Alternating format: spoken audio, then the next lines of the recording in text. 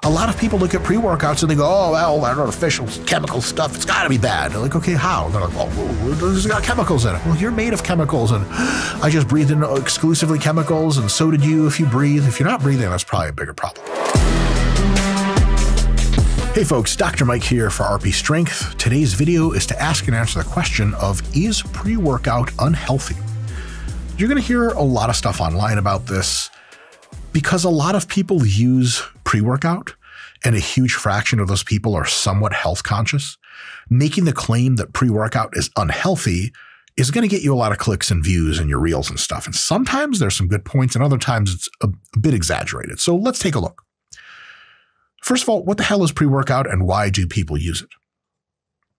It is typically a supplement, usually in powder form that you mix with water, and it's taken before training to boost energy, focus, and performance to give you better workouts on the output side. Most of the formulas that are effective contain caffeine and potentially a few other stimulants. They can also have pump enhancers, things that make you look more swole during a workout. Nootropics, basically drugs that make your cognitive state a little bit better than just the crazy psychosis of caffeine.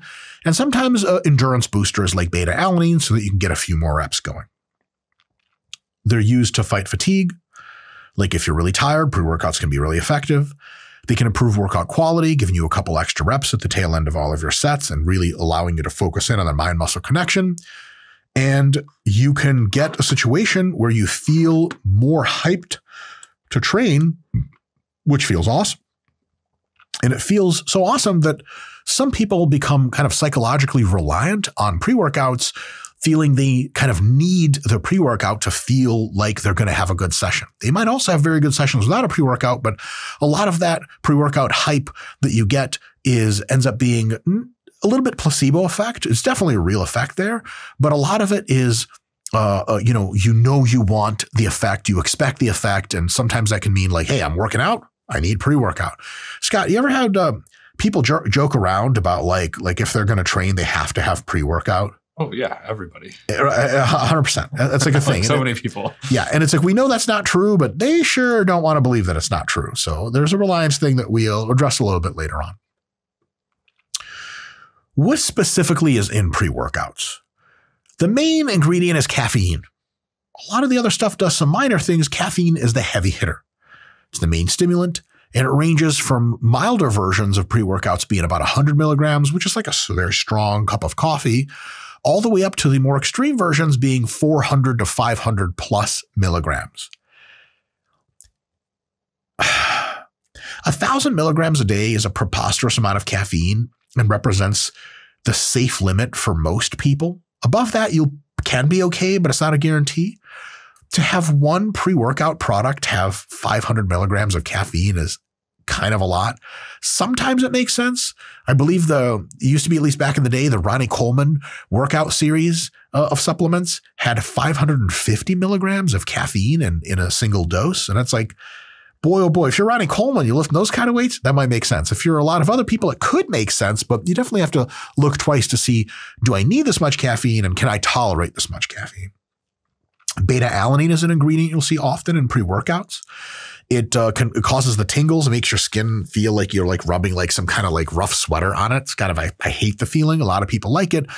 It does help a little bit with muscular endurance, but you have to take it consistently over months for it to increase your buffering capacity. You basically, the lactic acid doesn't hit as soon and you can get a couple more reps in. It could be helpful for hypertrophy, but a lot of people like the tingles because it kind of lets them know the product is working, which I still super cool vibes. I don't get it, but that's a thing people report. And a lot of time you'll have like citrulline malate or a variety of different kinds of nitrates. These improve your blood flow and muscle pumps. The research on them is that typically do not result in any bigger muscle gains, but part of the reason why you train is to get more jacked. A part of the reason why you train is so you can look cool while you're at the gym. And if you have a harmless way of making yourself look cool, even if it's not helping you get more jacked, it's kind of dope. So I don't ever want to shit on pump supplements. I think they're great, just as long as you know, like, there's not like a real big effect, if any, on long-term gains. But if there's a cool psychological effect, like, hey, might as well, right? It's the same thing as like wearing a stringer tank top versus wearing a sweater.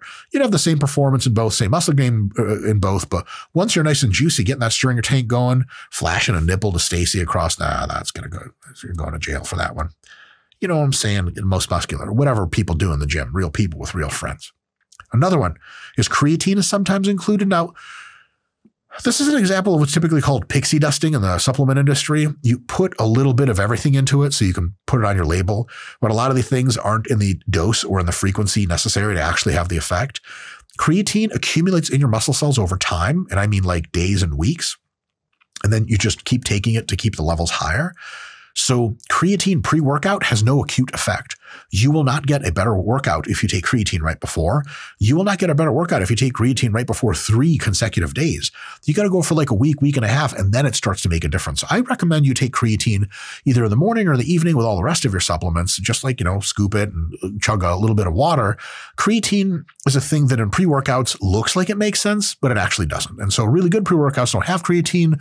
On the other hand, a lot of really good pre-workouts do have it. And the number one reason why they have it is the research teams are real smart. They know it's not an essential ingredient, but unfortunately the way marketing works and the way kind of like people's intuition about this stuff works is a lot of folks will be like, hey, yeah, like this one has creatine, this one doesn't. I'm going to buy the creatine one. And so like the scientifically minded pre-workouts that don't have a supplement you don't need in it end up losing out on market share to supplements that look like they have everything. So a lot of companies, even good companies that make a fine product, will put creatine in there just to appeal to TikTokers that never bothered to go search on the internet or talk to ChatGPT about, is creatine really timed well in my pre-workout? And I'm not even blaming TikTokers because it's like, how would you know to ask that question? It's like a workout supplement should be in my pre-workout, right? Makes sense. In reality, not how it works. They also have some nootropics in there. Things like L-theanine, alpha-GPC, taurine. A lot of these do a little bit of boosting mental focus, but mostly what they do is they smooth out the crazy restless anxiety of your caffeine high and allow you to be like this perfectly smooth executing work machine. That's cool. These definitely have value. Just that 300 milligrams of caffeine is a bad time for most people. 300 milligrams of caffeine plus plenty of alpha-GPC, L-theanine, and things like taurine, all of a sudden, yeah, there's a higher probability you just feel really focused and really awesome versus feeling like, you're having a panic attack. So that's basically what's in a lot of pre-workouts. Let's talk about why pre-workouts and how pre-workouts can be unhealthy. Basically, there are 3 ways to do it. One is having more than 1,000 milligrams of caffeine per day total with the inclusion of pre-workout. That's just bad news, and nothing good will happen from that in most cases, and plenty of low-level bad stuff. Exhaustion, insanely low sleep quality, paranoia, all this other crazy stuff from way too much stimulants. Heart rate goes up, blood pressure can go up, not great for long-term health. It's just too much. The other way is if you have pre-workout after the early afternoon, like 3, 4 p.m. and later, higher dose caffeine and other stimulants definitely disrupt your sleep quality. This happens to almost everyone. Even if you're one of these people that can fall asleep no problem after having 8 cups of coffee, your quality, your amount of deep, restorative, and REM sleep is lower. So you're actually getting less jacked, you're secreting less growth hormone, you're burning less fat, you're building less muscle, and you're recovering less simply because you're having pre-workout too late in the day. For the very sensitive to caffeine, it can even make falling asleep tough. So if you have a 7 p.m. workout, you take pre-workout for it, at 11 you're trying to fall asleep in bed and you're just like laser burning the ceiling with your eyes. That's not recovery, that's not restoration. Then you get 6 hours of sleep instead of 8. That's going to start to kick you in the dick. All of the benefits of having really great workouts with pre-workout are completely crushed out by missing even an hour of sleep regularly. I have to say that because that's the way it works. Now, that being the case, that's really all the downsides mostly of these pre-workouts. So if you use a moderate amount of pre-workout earlier in the day, it's totally cool. If you only use enough to get you a kick and not an amount that you're like not sure if you're going to retain your sanity, and you can sleep normally with high quality, and it doesn't cause you to have panic attacks or anxiety, and your sleep quantity is unaffected because you can fall asleep on time, you're probably good to go. A lot of people look at pre-workouts and they go, oh, well, that artificial chemical stuff, it's got to be bad. They're like, okay, how? They're like, well, it's got chemicals in it. Well, you're made of chemicals, and I just breathed in exclusively chemicals, and so did you if you breathe. If you're not breathing, that's probably a bigger problem. Pre-workouts are totally cool.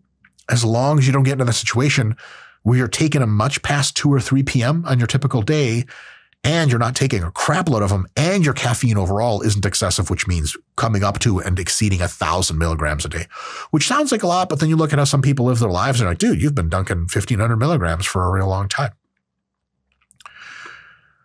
How do you know if you're using pre-workout right? Because you could be like, I think I'm getting good sleep. I don't know. How the hell do I find this out? So let's find out if your pre-workout use is Gucci, or to use more Ebonics, nah, family. I'm good. Gucci and nah, fam. After you use pre-workout earlier in the day versus days on which you don't train or don't use pre-workout, do you have more trouble falling asleep? Do you have lower sleep quality? Lower sleep quality typically means that you feel like you've never gotten in a deep sleep. You wake up in the middle of the night and you're like, oh, I could just like go work right now or something. You typically don't have as many deep dreams or anything like that. That's definitely a situation in which your sleep quality is lowered. A good way to see if your sleep quality is high, good, not great, but it's better than nothing. If you wake up in the morning, you're like, where the f am I? And you're like in a crazy dream world. You don't remember what your name is. That means you were in some deep sleep. If you wake up and you're like, oh, is it still yesterday or I feel the same? Probably kind of surface level sleep. And a big question to ask is, can you still have almost as amazing or just as amazing workout sessions without any pre-workout? If the answer is like, actually I have good workouts one way or the other, the caffeine stimulant effects of pre-workout probably just aren't worth it, because there's ways in which you can have stimulants even 1 or 2 p.m. during the day. Almost all the effects are gone, but it still causes you a few hours of slightly lower quality sleep in the beginning of the night, or can delay sleep onset by 15 or 30 minutes typically than normal. Yeah, it's probably not worth it. But if you, with pre-workout, can train like a machine and without it, it really sucks, and you have all the sleep checked, man, look, pre-workout's totally fine. It's totally fine, especially if you're not buying wacky stuff with really weird ingredients. Some pre-workouts used to contain and still do contain some sketchy, excessive ingredients. These are mostly stimulants that are sort of not so approved or question mark approved for human use. The original Jack 3D formula, as you all remember and love, had DMAA in it, which is like basically meth light, synephrine, huperzine A, and a few other ingredients that are just like, damn, this is legit. And then they typically feel qualitatively different. They can have unwanted side effects. They can put you at slight cardiac risk. They're going to really screw up your sleep and so on down the line. So if a pre-workout makes you feel really wacky, consider having less of it. If having less of it still makes you feel wacky, but less, then stop, switch back to like tea or coffee, or just consider a different pre-workout product. My personal tip to you guys on this is the following. The more hardcore feel and underground feel the company and the label and the package has, the more often they're likely to have wacky stuff. Big company products are less likely to have it. So, if you have the Optimum Nutrition pre-workout, that's probably a more dependable go-to to not have weird stuff in it than like, the Gizinator 5000 or the Blood, Urine, and Super Stack 250 Max Plus. Because Blood and Urine Stack 250 Max just wasn't good enough, and you have to have the Plus. Scott, imagine the Plus comes out, but then another product comes out. It's It's the Blood and Urine Super Stack 250 Max Plus hardcore. Dude, that's very hardcore. I love the advertising and marketing they use because they're like, it's not for everyone. Careful. And you're like, really? Yeah, but it's for you, 15-year-old kid working out for the first week of their life. So stuff like that, a lot of times there's a higher probability it's going to have some wacky shit in it. What happens if you get into the tolerance trap? How do you get your way out of it? The tolerance trap is basically regular high-dose stimulant use can lead to you like getting used to it, and then you need it just to function, and you need more, and you need that just to function, and so on and so forth. The same effect you're getting, but you need more and more. A couple options. One, quitting cold turkey and learning to train without it. I don't use pre-workout for my workouts. I never have. I just don't need it. Not everyone's like that. A lot of people are, but not everyone's like that.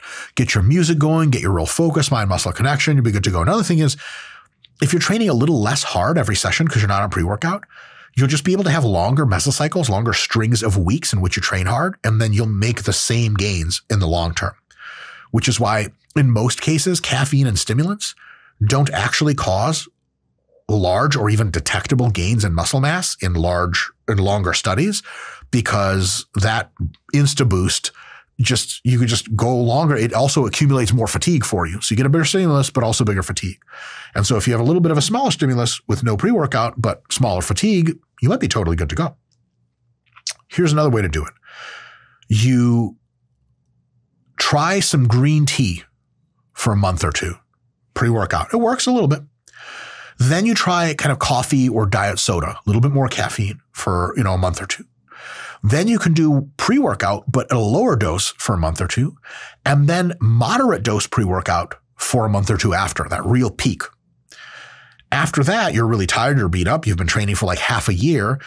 You take active rest, 2 weeks of fundamentally no real serious training or no training at all. And then you go back to training without any stimulants at all, or you go back to green tea.